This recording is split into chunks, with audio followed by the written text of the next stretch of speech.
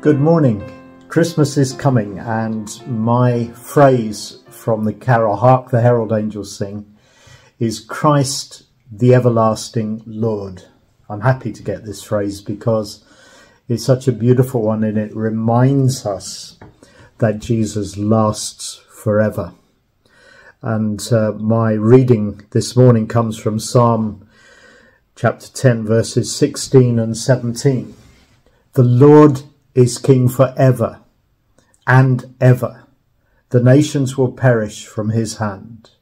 You, Lord, hear the desire of the afflicted.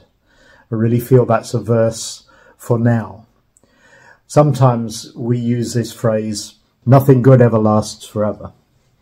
And in some ways that's true. But actually, for those of us who love and follow Jesus, not just as the baby in the cradle, but as our King and our Lord, we know that that phrase is not true, because Jesus is good and he does last forever. The 15th of December is 10 days before Christmas, and I guess in the middle of December, Christmas is getting bigger and bigger in our hearts and minds every day. We look forward to it with anticipation and excitement. But 10 days after Christmas is the 3rd of January, and by the 3rd of January, the needles are falling off the Christmas tree, and somehow Christmas feels like a distant memory. It's quite fleeting in a way.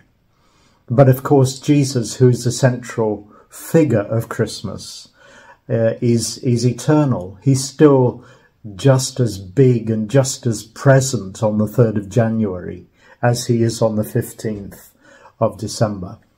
So this morning there are just 3 little handles that I'd love you to take hold of this Christmas time. And I trust that you'll still be able to hold on to those handles to steady yourself as you go on into January. The first is this. We know that because Jesus lasts forever, he is our eternal rock. In Isaiah chapter 26, verse 4, it says, trust in the Lord forever. For the Lord himself is the rock eternal. And you know, when we look at rocks in our world, we can see something that lasts a long time. But actually, even the rocks will eventually get worn away and disappear. And Jesus will still be there. He's the rock in our lives. He's unchanging. Goodness, this world has changed so much in the last few months. And circumstances in our own lives change all the time. And some of them are very unexpected. But we know at the center of that, Jesus is our eternal rock. The second thing is that as followers of Jesus, knowing that he's our rock, he has also given us eternal, forever life. So we read in Jude chapter 21, verse 21, should I say. There's only one chapter in Jude. And I love this from the Passion Translation. It says there, fasten your hearts to the love of God and receive the mercy of our Lord Jesus Christ, who gives us eternal life. Another thing that lasts forever because of Jesus. And this eternal life isn't just something we look forward to in the future. Our eternal life is something that is a gift to us now because of that baby in the manger, because of that Jesus who 33 years later hung on the cross for us. We have eternal life, and it's a gift for us, and it starts now and goes on forever into the future. And the third handle that we can hold on to is that we have a forever, an eternal family to belong to. Sometimes we think of that phrase that children who are looking for adoption are looking for a forever family. And that's something that they long for and dream of, because God has created us to be in families.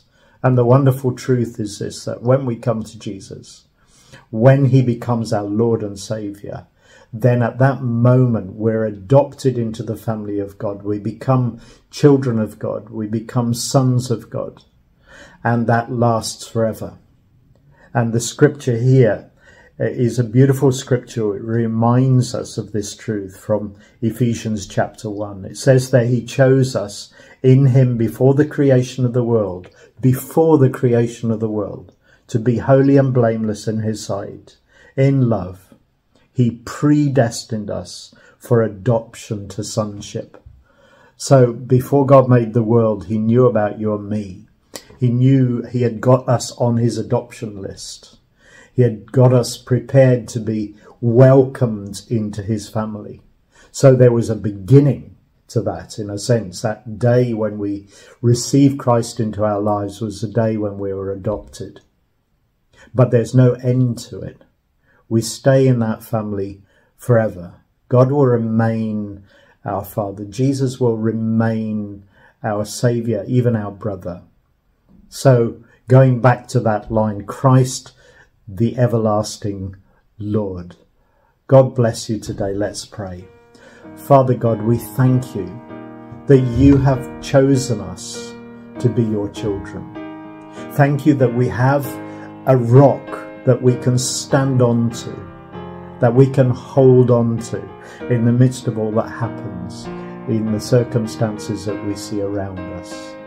Thank you that you'll be there for us on the 3rd of January, in just the same way as you're there on the 15th of December.